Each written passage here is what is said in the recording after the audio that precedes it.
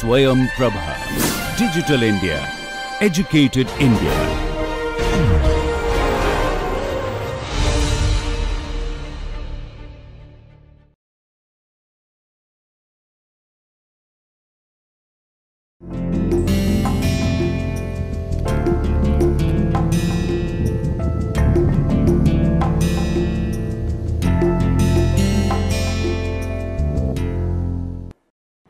Okay, so we are looking at these different performance parameters, and we have reached to a stage where we are looking at range and how the range is kind of affected due to the overall efficiency and exit velocity.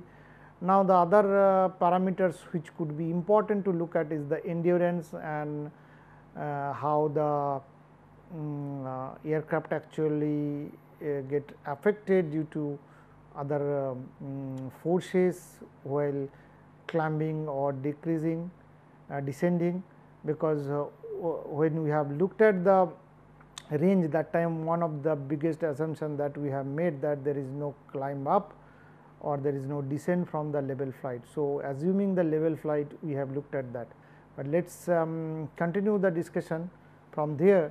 And then, so again we say that what we have looked at is the range assuming level flight. So, that is, which means the level flight talks about that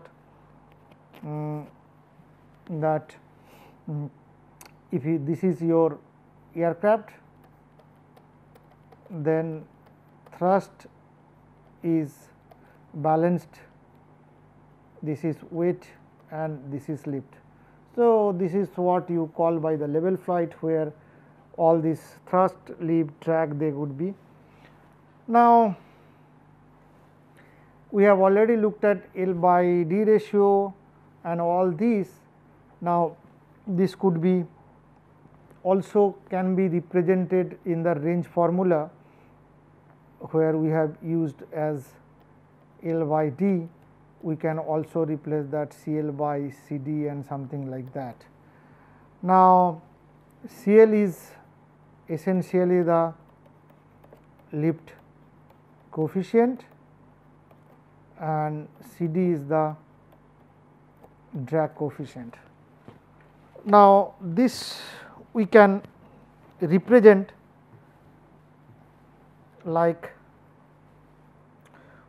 we can write CL is, let us say, W by half rho U square SW, where U is the upstream velocity or free stream velocity, whatever you call it, the upcoming free stream velocity, W is the weight, what we mentioned here, weight of aircraft, SW is the wing area. Okay.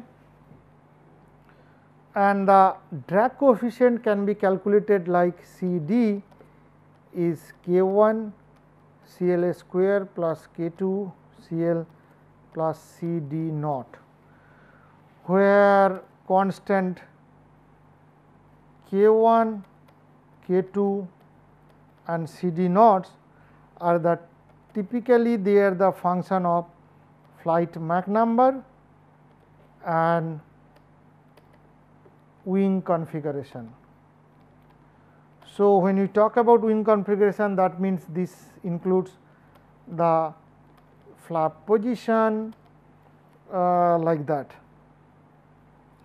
Now, CD naught is the 0 lift drag coefficient. Okay. So, this accounts for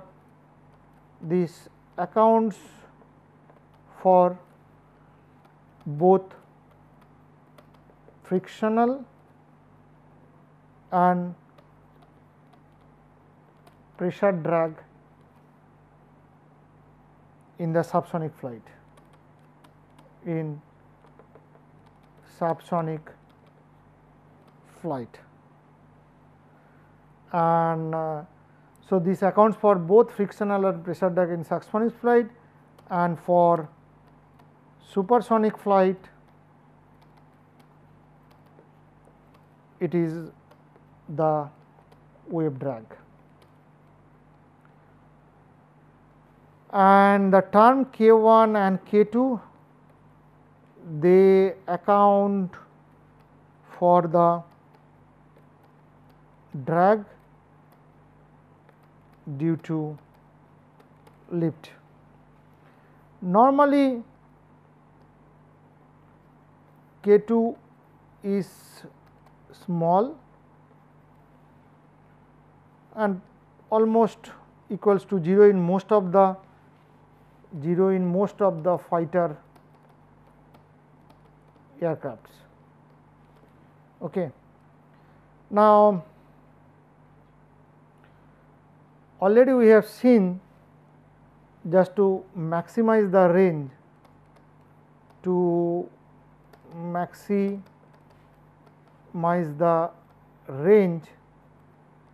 what we need to do, we have to fly at the maximum lift to drag ratio. Second, have highest possible overall efficiency. 3, have lowest specific fuel consumption, that means TSFC or SFC. 4, have highest possible ratio between the aircraft weights at the start and end of cruise. These are the things that we have already seen. Now, for a turboprop engine, let us say for propeller or reciprocating or turboprop engines, similar analysis can be followed. Okay. Now, what we can write there is that U t by m dot f would be eta PR by effective specific fuel consumption.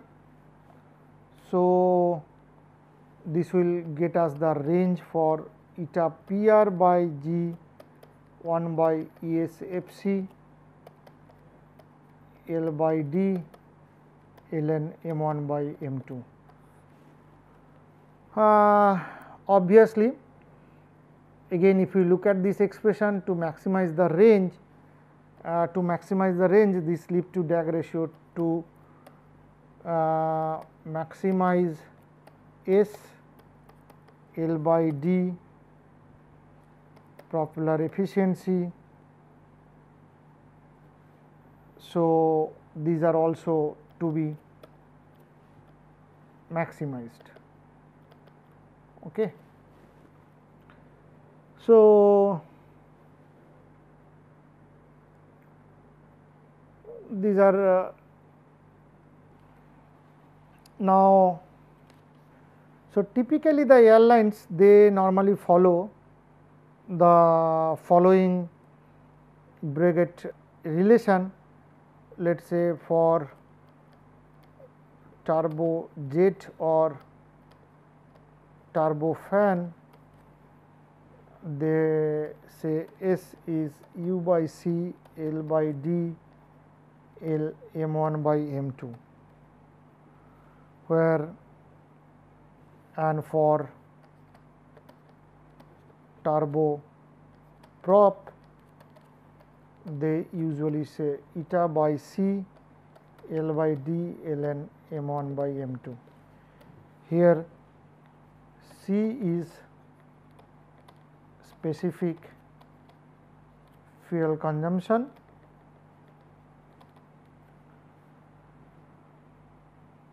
and similarly one can define the also write the specific range, or another definition is also employed, that is specific range. So, that also can be used. So, that is like which given like either miles per pound fuel or kilometer per kg of fuel consumption, something like that. So, for example, turbojet and turbofan, this Mi by per pound of mass flow rate would be U by C D by L into W, which is U by C L by D into 1 by W, where U is in knots and Mi per Lb will be in nautical miles per pound of fuel, nautical miles per pound of fuel. And in a similar fashion for turboprop, you can write Mi by Lw something 355 eta prop by C L by D 1 by W. So, these are the some of the commonly used by the airliner, that how much nautical miles per fuel this can go. So, one can define this range factor, and which is say that range factor is 1 by G U by TSFC into L by D, or 1 by G U by TSFC CL by CD. So, the minimum fuel consumption for a distance, it occurs at the condition where range factor is maximum. Okay. So, that is what it is. Now, we can look at the other factor like endurance and endurance factor. Okay. So, endurance is something, the way it is defined, if the time spent in the air is of interest and not the distance travel, then one is concerned with the endurance. See, the range, when we talk about how much fuel is consumed to go certain distance. Now, here we are talking about the time which is spent in air, rather the distance time spent in air. So, endurance is the longest time an aircraft, this is the longest time an aircraft can spend in flight without landing.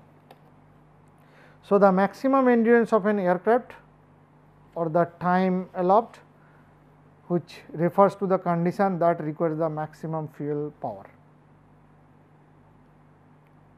So, the maximum fuel consumption for a time flight occurs when the endurance factor is also maximum.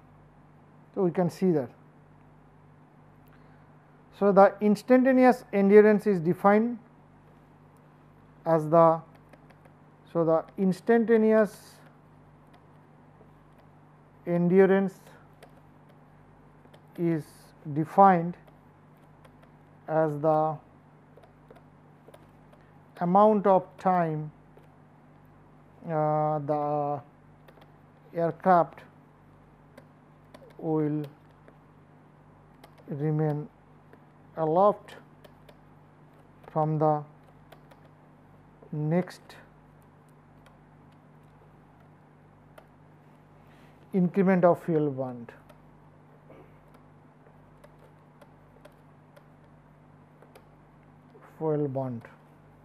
So, we can express that d E, let us say E is endurance, is minus 1 by C T. C already we have defined, that is a specific fuel consumption. Then what we can get, E is m1 to m2 dm by minus C T, which is minus m1 to L by d dm. So, E is 1 by C L by d ln m1 by m2. Now, for propeller or turboprop engine, this E is eta by Cu L by d L1 m1 by n2, and we can define the EF, which is endurance factor, as 1 by G 1 by TSFC into L by D, which is nothing but 1 by G TSFC CL by CD. Okay. So, that is what the endurance and endurance factors is. Then we can also talk about mission segment weight fraction, that is another. So, for like let us say there is a mission flight segment mission profile like 1, 3, it goes like this, go to that and go like that. So, this is 1, 2, 3, 4, 5, 6, 7, let us say here comes like this, it goes like this, this is 8, 9. That is it is an schematic of a typical bomber mission profile, mission segments, let us say. Okay.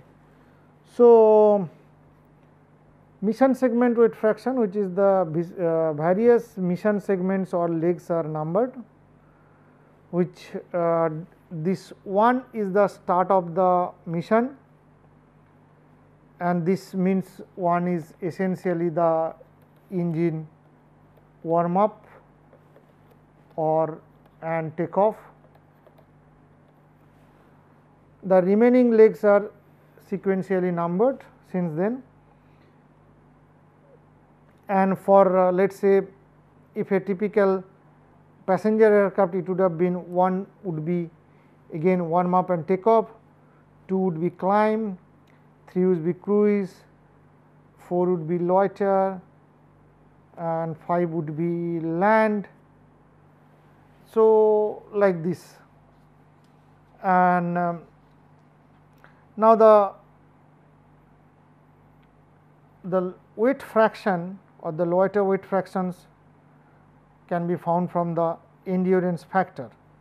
So, which one can express at W2 by W1 is e to the power T except C G by L by D, where E is the endurance. Now, it is noteworthy to mention that the empty weight fraction is given by the relation. So, empty weight fraction, which is given by W E by W O A W naught C K V S. So, this A, C, these are constants which are provided by the manufacturer of the aircraft, and K, V S is the variable sweep constant. Okay. Now, another thing is that what happens when you have head and tail wind. So, when aircraft is in flight, it is moving relative to the body of air through which it is flying. So, the maintaining the accurate ground track is not easy unless there is no wind at all, which is a very rare occurrence. So, the pilot has to adjust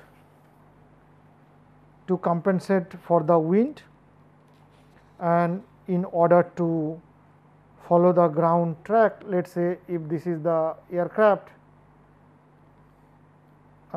then if this is the headwind and this is how the aircraft is moving, then V g minus, so this would be V infinity minus V headwind.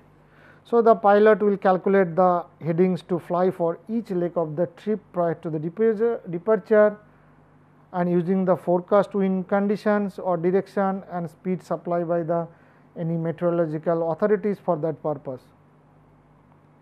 So, these are typically acquired and updated several times per day, but obviously, if there is unpredicted weather, that is different situation. So, this is the tailwind. So, the general aviation pilot will often make use of either this flight computer and a typical slide rule or purpose designed to navigate to calculate the initial headings. So, if there is a headwind, then he has to adjust this. If there is a tailwind, then the adjustment is made accordingly. Okay. So, as we can see, if the flight time will depend on both the desired cruising speed of the aircraft and the wind. So, if there is a tailwind, then you can see the flight time will be shortened, because this will actually provide the favorable thrust, whereas if you have a headwind, then it will increase the flight time. So, that is how it is going to affect. Now, also another factor which one has to count for that is the route planning. Okay. So, the pilot planning a flight under VFR, which is Visual Flight rules, which usually use an aeronautical chart of area published for use of pilots. So, the map will depict control airspace, radio navigation aids and the airfields prominently, as well as any hazard to the flying such as mountains, etc. So, it also includes sufficient ground details like town, roads, wooded areas to aid visual navigation. So, the pilot usually choose a route taking care to avoid control airspace that is not permitted for the flight, like restricted areas, danger areas and so on, and the chosen route is plotted on the map and the lines drawn are called the track. During flight planning, 2 points to be taken into consideration. One is point of no return, second is the critical point. These points will talk in a moment. Now, the point of no return, so PNR is known as the also known as PSR, point of safe return. This is the farthest point along the track that the pilot can fly towards the destination and have sufficient fuel to divert to an alternate with safe reserves on arrival. In other words, one can say that it is the pilot's last chance to assess his or her prospect of a successful approach and landing at his destination and decide whether to go on or to divert. If any doubt exists, he or she must divert to the alternate. So, there are number of methods which can be used to calculate PNR or PSR, and one of the most favored uses what is called specific fuel flows, SSF. So, this is mostly used is SSF. These are calculated by driving the planned cruise fuel flow by expected ground speeds towards the destination and towards the alternate field. Normally, two cases one can consider. One is when the alternate is the departure field, and second option is the alternate is on track between the departure point and destination. So, this is how point of no return or PSR is accounted for, and the other one is the critical point. So, similarly equal time point referred to as ETP, also critical point, is the point in the flight where it would take the same time to continue flying straight or track back to the departure aerodrome. So, ETP is not dependent on fuel, but wind, giving chance is ground speed out from and back to the departure aerodrome. In nil wind condition, the ETP is located halfway between the two aerodromes, but in reality it actually shifted depending on the wind speed and the direction. While distance to a PNR is dependent on fuel availability and fuel flow, the critical point, the CP, is independent of fuel consideration and is based on mostly depends on ground speeds only. Okay. And the other one which is called the specific impulse. So, specific impulse is defined as that ISP, which is thrust per fuel flow rate with these things. So, the quantity enters directly into the calculation of the fractional weight change of the aircraft during flight. So, we can also write back the range with U, ISP, L by D ln m1 by m2. So, this is also equally applied for both rockets and aircraft. So, specific impulse, the unit is will be in time. So, these are the things, and now we have looked at different factors and all these things. Now, we have slightly more discussion is left over for this endurance and all this, that we will do in the next class.